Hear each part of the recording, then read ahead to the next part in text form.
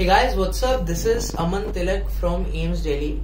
So today I have with me a very surprising guest, जो कि which whom I met in the AIIMS Pulse 2019. ठीक है? What happened was कि a couple of days back मैंने अपना Instagram check किया.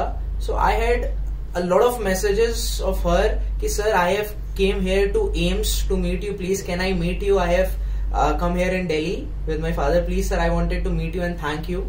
So after 2 days, I got back to her, and when I met her, I was very surprised to know कि this girl she secured in NEET 2019 a rank beyond 1 lakh, है ना?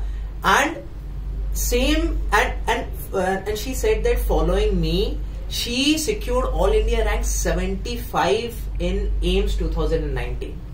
Congratulations, Antara Bhattacharya, and welcome to our channel. And more surprisingly, she had secured All India rank 51 in JIPMER 2019. So I have with me Mr. Aman Bhattacharya, father of Antara. Sir, how do you feel? कैसा लग रहा है कि your daughter is now the part of the medical fraternity? She is now an AIIMSonian. अब एक medical student है और एक डॉक्टर बन रही है. How are you feeling? मुझे तो यकीन नहीं हो रहा है. हमारा लड़की डॉक्टर बनने वाली है. बहुत अच्छा लग रहा है और एम्स का डॉक्टर बनने वाली है. इसलिए तो और भी अच्छा लग रहा है. बिल्कुल sir. So that is a very proud moment for a parent कि जब बच्चों का सिलेक्शन हो जाता है ना, एक मेडिकल कॉलेज में, है ना? तो अंतरा प्लीज, मैंने सेशन इसलिए बनाया है, ठीक है, I am making this session जिससे कि आप बता सको लोगों को कि आपकी क्या स्ट्रेटेजी थी, बिकॉज आप एक ड्रॉपर थे, है ना? सो सबसे पहले तो आप मुझे ये बताओ कि how long have you been following me? Sir, I've been following you on YouTube from the beginning of my preparation. Okay. And I also joined your Telegram group. You provided mind maps there. Those were very useful for me. And about the app you provided, there was current affairs, and it also helped me to clear AIIMS. चलो, that's great to know. So मेरे जो app में है, वह सब लोग आप लोग जानते भी हैं कि I have my app even Aman Tilak organisation, जिसमें मैंने करंट अफेयर्स एम्स में के लिए अपलोड किए थे, as well as my Telegram group with the same name Aman Tilak organisation. सो क्या करंट अफेयर्स हेल्पफुल थे तुम्हारे एम्स एग्जाम में? You secured all India rank 75 in that. So were they helpful for that? It was very helpful. चलो, that's really great. So, Antara, can you please tell me कि how was your journey from the starting of class 11? Because तुमने class 11th किया, फिर 12th किया, उसके बाद you dropped for 1 year and then cracked AIIMS, right? So can you please share your journey from the very beginning? Actually, there's a wrong idea that state board students cannot crack any medical exam easily. So हम तो state board से है. हमारे state board में बहुत ज्यादा pressure रहता है, सिलेबस भी बहुत बड़ा होता है. तो 11th में या 12th में उतना टाइम नहीं मिला मेडिकल इंटरेस्ट को प्रायोरिटी दे सकूं, क्योंकि हमारा स्कूल जाना पड़ता था, तो यहाँ का सिलेबस भी बड़ा था, उतना प्रायोरिटी नहीं दे पाई. फिर भी पहली बार मैंने अच्छा रैंक किया था, लेकिन कुछ इश्यूज के कारण मैं काउंसलिंग अटेंड नहीं कर पाई. अच्छा, फर्स्ट टाइम जब तुमने नीट 2018 में दिया ना, what was your rank approximately? Approximately 34,000 rank थी. ओके, ठीक है. So you are and able to attend due to some reasons, counselling नहीं अटेंड कर पाए, ठीक है. Then what was your strategy? उसके बाद how did you manage to वहाँ, उसके बाद से आपने जो 1 साल आपके पास था, है ना, how did you manage that? उसमें कैसे आपने पढ़ाई की? Actually जो हो गया वो सो हो गया, इसलिए मैंने सोचा कि 1 साल इसके पीछे ही लगी रहती हूँ. ऐसा नहीं था कि सोच लिया ये कॉलेज चाहिए, ये एम्स चाहिए, बस मुझे एडमिशन लेना था. I joined some local coaching for classroom, and also joined DLP from Kota. And but the main thing is I got most of the help in my studies from internet. Okay, so sir जब इसने drop किया, so usually जो होता है कि parents से बोलते हैं कि मैं तुम्हें कोई क्लासरूम कोचिंग ज्वाइन करा दूं या फिर कुछ मैं आपको मटेरियल प्रोवाइड कर दूं, तो what was her demand from your side? जो बोला, जो हम डॉक्टर बनने वाले एग्जाम अच्छा से देना पड़ेगा, तो आप क्या चाहिए बोलो। तो वो बोला डैडी हमको एक टैब ला दो। ओके, एक टैब ला दो और नेट भर दो। अच्छा, इंटरनेट ठीक है। तो वही एक टैब ला दिया तो नेट भी भर दिया। वो कुछ ऐप डाउनलोड करके देखता है और बोलता है, हम सुनता है, हम तो कारोबार आदमी हूँ, एजुकेशन छोड़ दिया बहुत साल आगे। तो बोलता है तिलक साहब का वीडियो देखा है, ये बोलता है। सर बहुत बहुत थैंक यू सर कि मेरा सर जो प्राइज है, जो मेरा जो मैं मानता हूँ वो यही है सर कि आज आप मेरे साथ बैठे हैं, है ना। पूरे आप भोपाल से और आप वेस्ट बंगाल से पूरे चल के मेरे से मिलने के लिए आए, है ना। ये मेरा सर आप रिवॉर्ड कहेंगे तो मेरा ये है सर, और कुछ नहीं है सर, है ना। क्योंकि सर बहुत बार ऐसा होता है कि जो मैंने देखा है कि मैं हमेशा से यही मानता हूँ, हमेशा से जो मेरा मानना है वो ये है कि आप लोगों की मदद कीजिए। जितनी ज्यादा मदद करेंगे आप तभी ऊपर उठेंगे जब लोगों को ऊपर उठा के आप ऊपर उठते हैं। सबसे बड़ी गलती होती है जो मुझे बेसिक सी लगती है कि हर कोई सोचता है कि आप लोगों पर दबा के उनमें पैर रख के ऊपर बढ़ते हो। ये मेरी बिल्कुल सोच नहीं। और सर मुझे बहुत अच्छा लगता है जब ऐसे लोग, मुझे बहुत सरप्राइज हुआ सर कि कैसे इसने अकेले वो भी ड्रॉप करके एम्स जैसे कॉलेज में एडमिशन लिया सर, है ना। सो अंतरा please share to all our viewers कि ड्यूरिंग योर 1 ईयर तुम्हारी क्या स्ट्रेटेजी थी। ठीक है, your primary thing was internet, है ना, यू फॉर। तो हाँ, नाउ यू टेल मी कि तुमने 1 साल कैसे पूरी प्रिपरेशन की?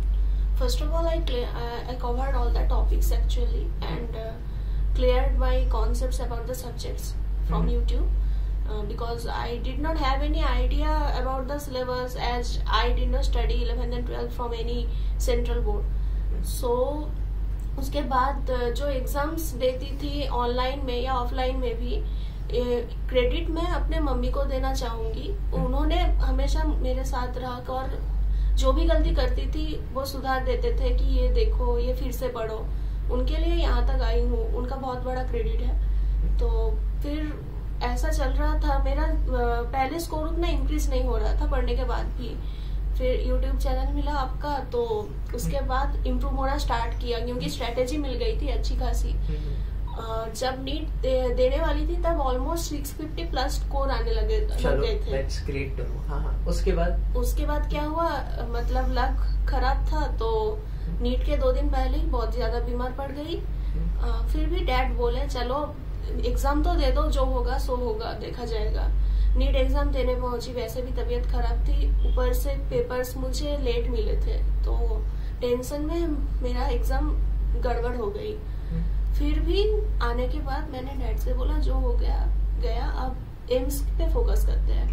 20 डेज मैंने बहुत हार्ड वर्क किया, आपके स्ट्रेटेजीज फॉलो किए, करंट अफेयर्स और बहुत सारे एग्जाम्स दिए। या आई रिमेम्बर मैंने वीडियो बनाया था कैसे पेपर अटेम्प्ट करना। yes, how did you attempt the paper? मतलब वही स्ट्रेटेजी फॉलो करके या फिर how did you? Same strategy, पहले बायो, फिर केमिस्ट्री, फिर आए थे जीके में, उसके बाद फिजिक्स। अच्छा, द सेम स्ट्रेटेजी जो मैंने सेशन बनाया। Okay, that's great to know. ठीक है, सो इन AIIMS you secured all India rank 75। That's really good to know. Next उसके बाद जो हम लोग का एग्जाम होता है जिपमर में, है ना, उसके लिए व्हाट डिड यू डू? उसमें कैसे तुमने प्रिपेयर किया था? एक्चुअली 20 डेज जो हार्ड वर्क किए थे उसमें जिपमर भी ऑलमोस्ट कवर हो गया था। तो 1 हफ्ते तक ओनली जिपमर के प्रीवियस ईयर क्वेश्चन से प्रैक्टिस किया और कुछ नहीं किया। And you secured all India rank 51 इन जिपमर। चलो, that's really great to know.